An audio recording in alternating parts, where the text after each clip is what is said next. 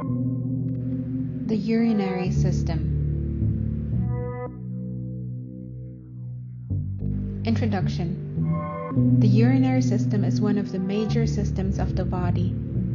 It is a collective part of the body that is responsible for urinary waste elimination, also known as the excretory or renal system.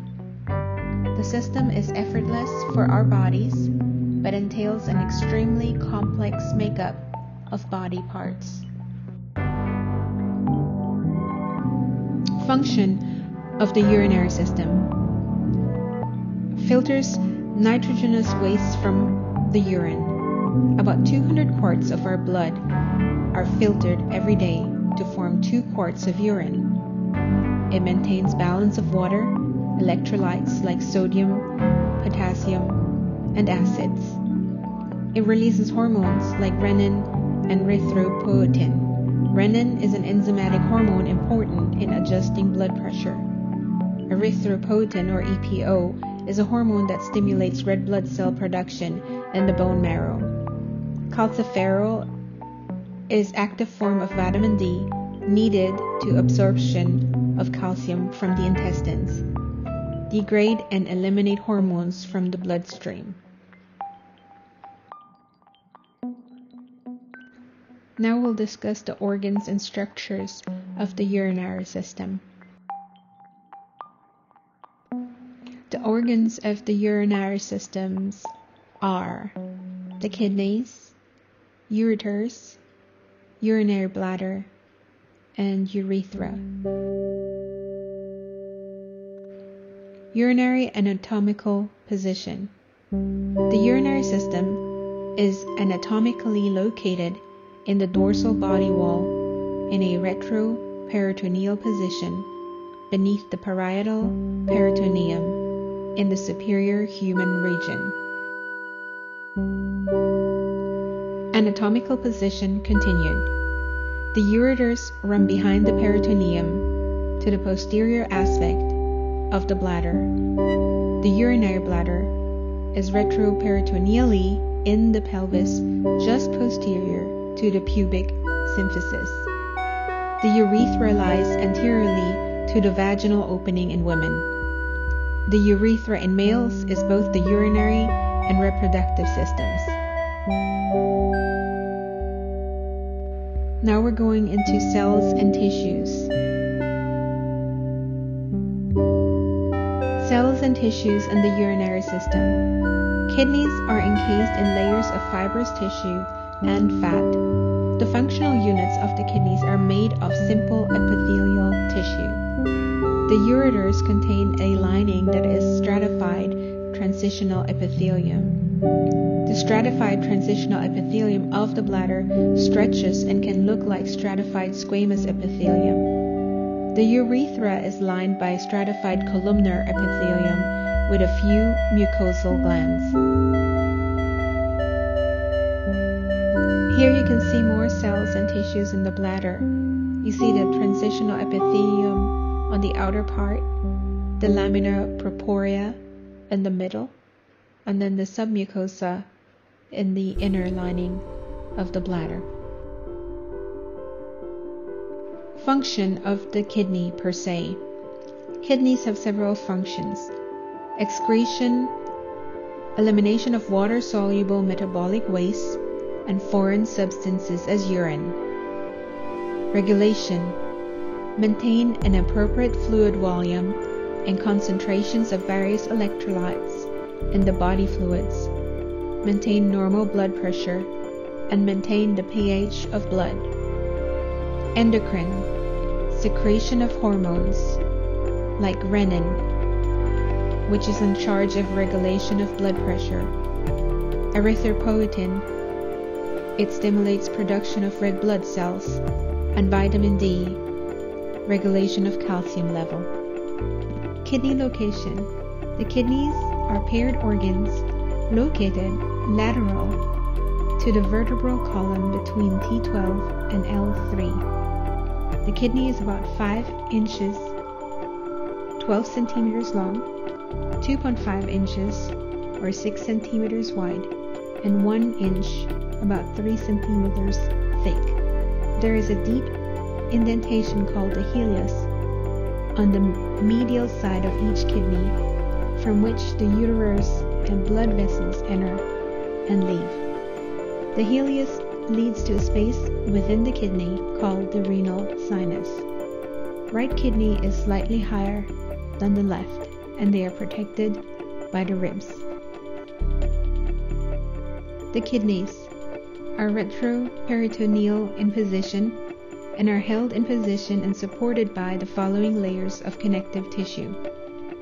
Renal capsule, a layer of dense connective tissue on the outer surface of each kidney. Adipose capsule, a layer of adipose tissue surrounding the renal capsule that protects and supports the kidney.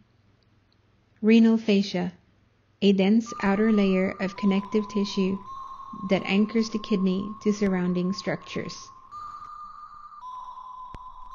Sectional anatomy. Longitudinal cut through the kidney reveals the following features. Cortex, an outer layer of kidney in contact with the capsule.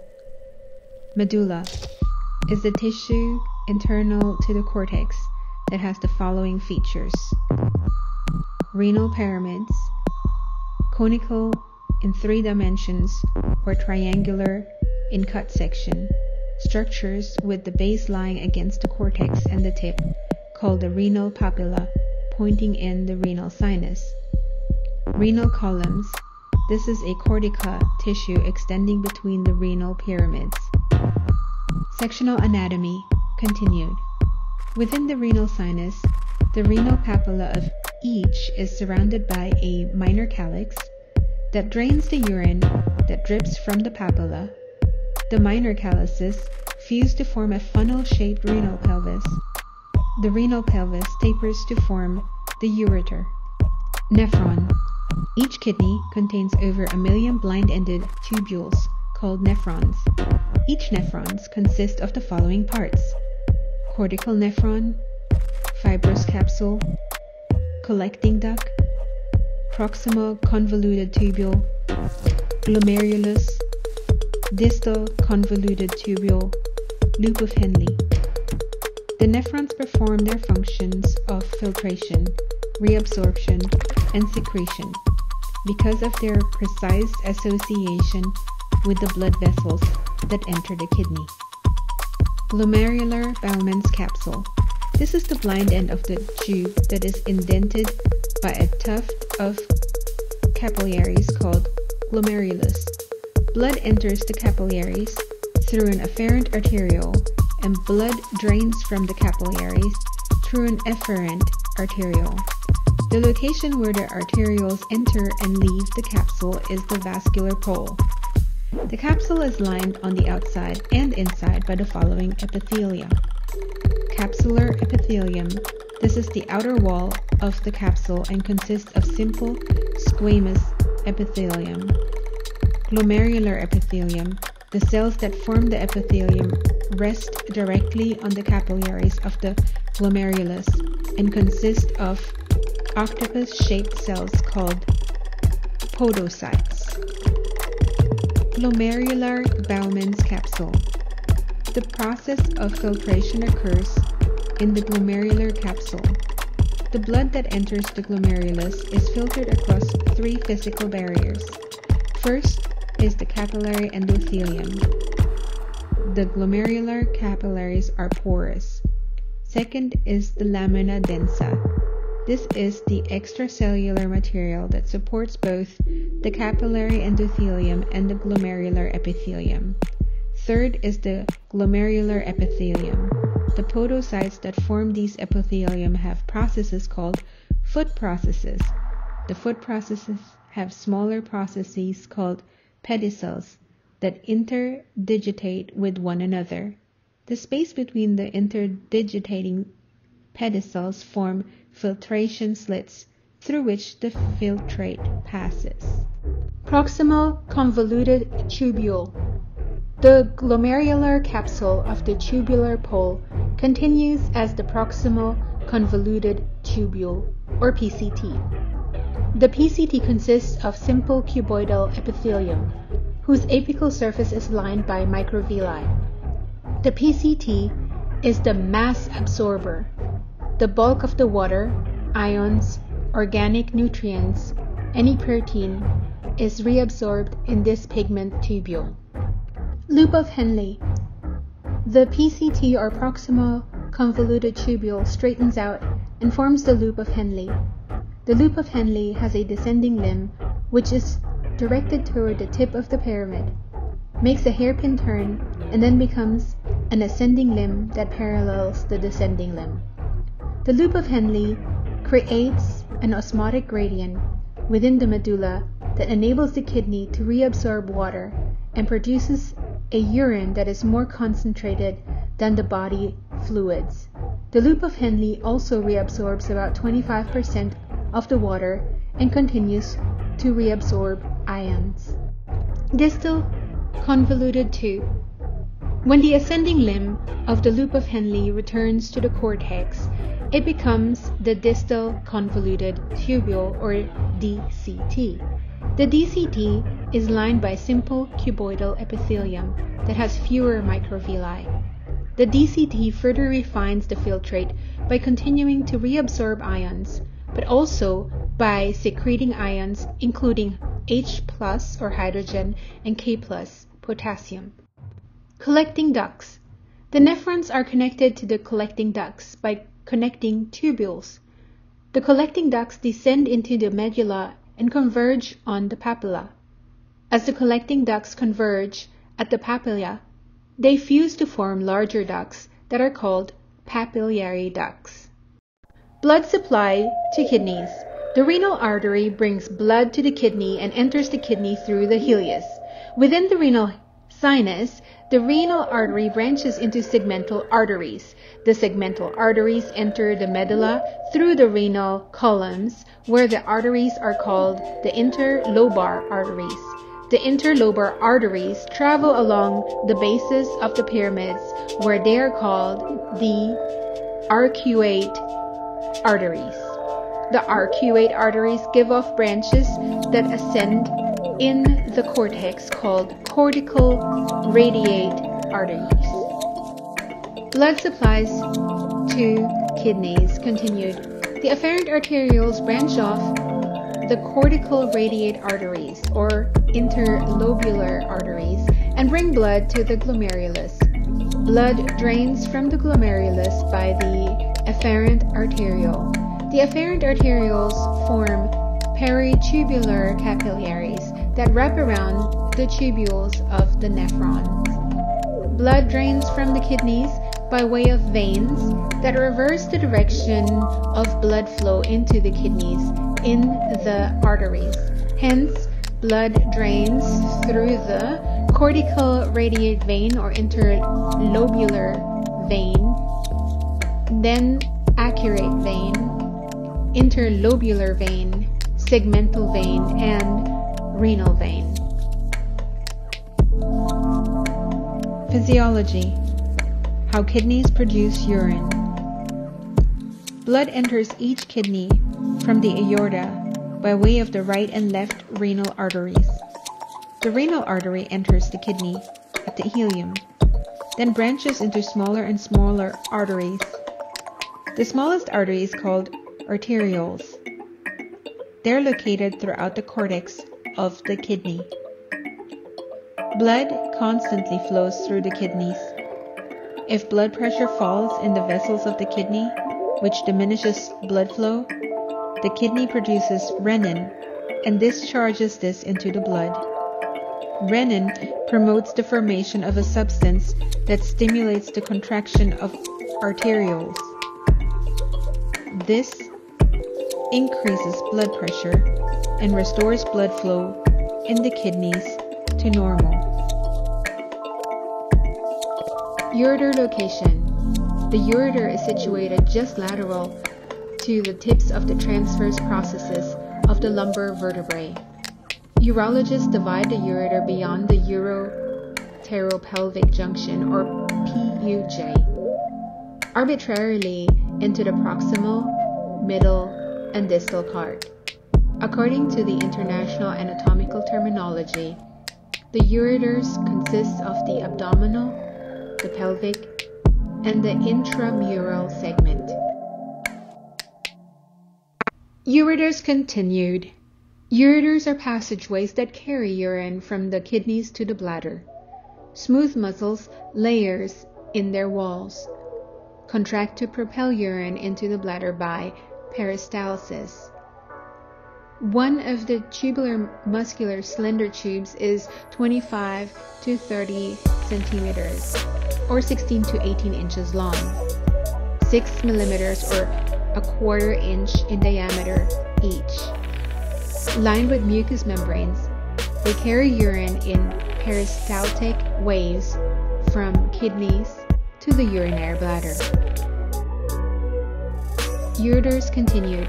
Each ureter runs behind the peritoneum from the renal ileum to the posterior aspect of the bladder, which enters at a slight angle.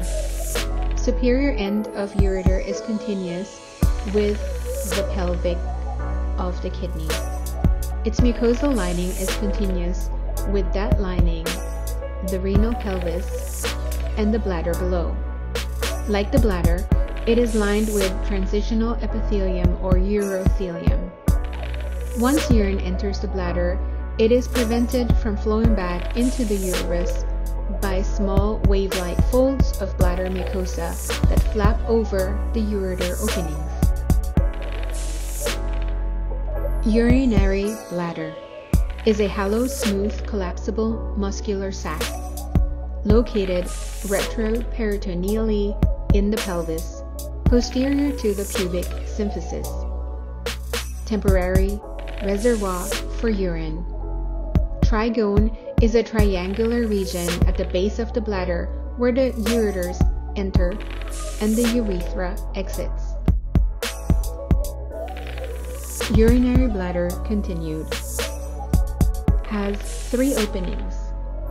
2 ureter openings or urethral orifices. 1 single opening, urethra.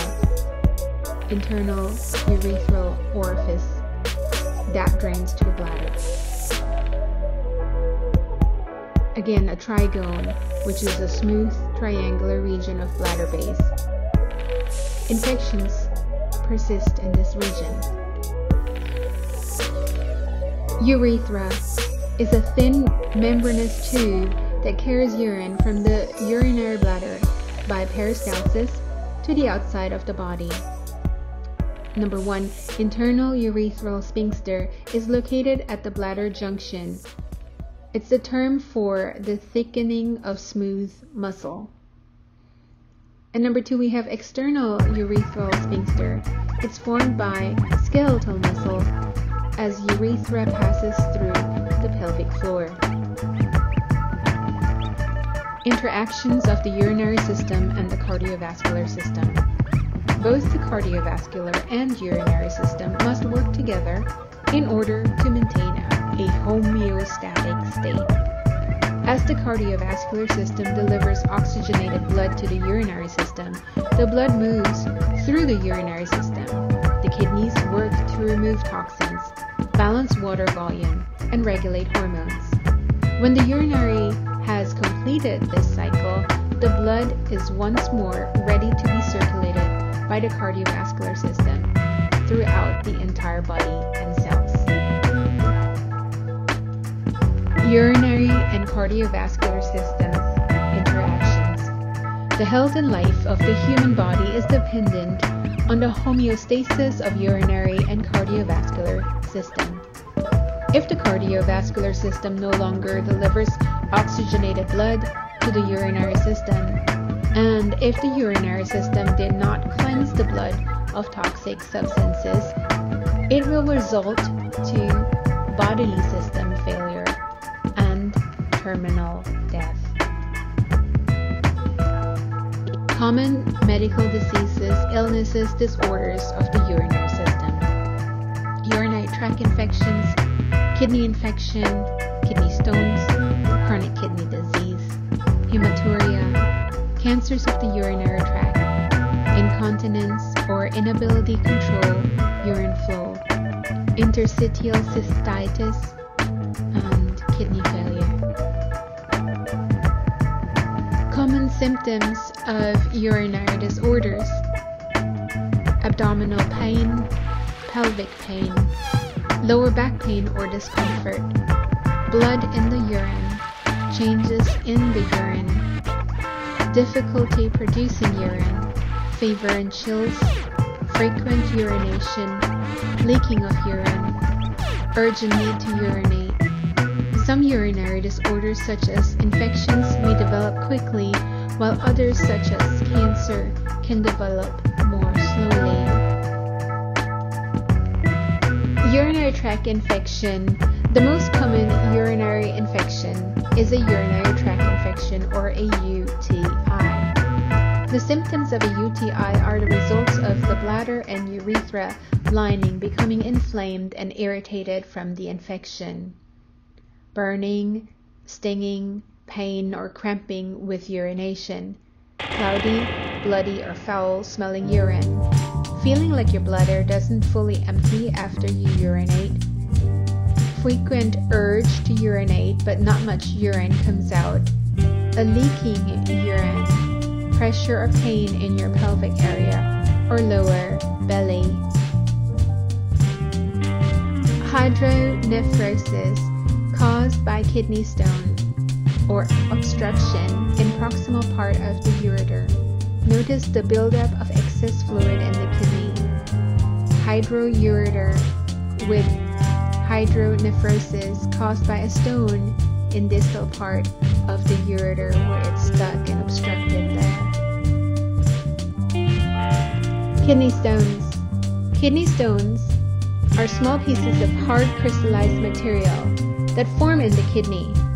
Kidney stones are often made up of calcium, but can also contain uric acid or amino acid proteins.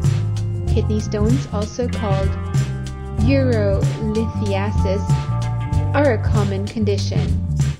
One or more kidney stones can form in one or both kidneys. Kidney stones begin as tiny specks and may gradually increase in size. In some cases, small stones in the urine may pass out of the kidney and move down the ureter into the bladder and out of the body without causing pain or serious problems.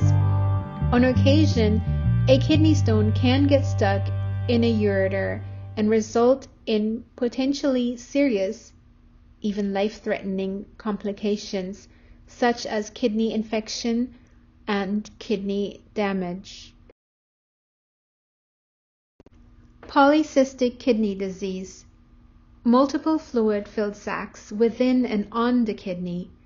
This hereditary condition usually remains asymptomatic, meaning without symptoms, until adult life. Cysts progressively develop in both kidneys, leading to nephromegaly, hematuria, urinary tract infection, hypertension, and uremia. The kidneys contain masses of cysts. Typically, polycystic kidneys weigh 20 times more than their usual weight, 150 to 200 grams to be exact. Renal carcinoma, hypernephroma, cancerous tumor of the kidney in adulthood. This tumor accounts for 2% of all cancers in adults. Hematuria or blood in the urine is the primary abnormal finding, and the tumor often metastasizes to bones and lungs. Likelihood of survival depends on the extent of spread of the tumor. Nephrectomy is a treatment choice. There are now effective treatments using anti-angiogenic drugs that block the growth of new blood vessels. Symptoms that might indicate a serious condition. Kidney stones can be extremely painful and lead to serious complications, such as kidney infection and kidney damage. Seek immediate medical care or call 911 if you or someone you are with have any symptoms of passing a kidney stone. That means blood or pink-colored urine, hematuria, dark or tea-colored urine, difficult urination or lack of urination, irritability, nausea and vomiting, restlessness, severe flank pain that can move or radiate to the lower abdomen, groin, labia, or testicles, sweating. Fun facts about the urinary system. Did you know that each kidney has about 1 million filtering units called nephrons? That every 45 minutes your whole blood supply passes through your kidneys. And roughly 40 gallons of blood in women and 48 gallons of blood in men are filtered each day. The color of your urine can reflect if you're drinking enough water. It usually is light yellow if you're drinking enough water and dark yellow if you're not. And did you know that for someone with kidney failure, it typically takes 4 hours of dialysis 3 times a week to perform the filtering duties of normal kidneys? And did you know that the need to urinate is felt when about 1 cup of urine fills the bladder?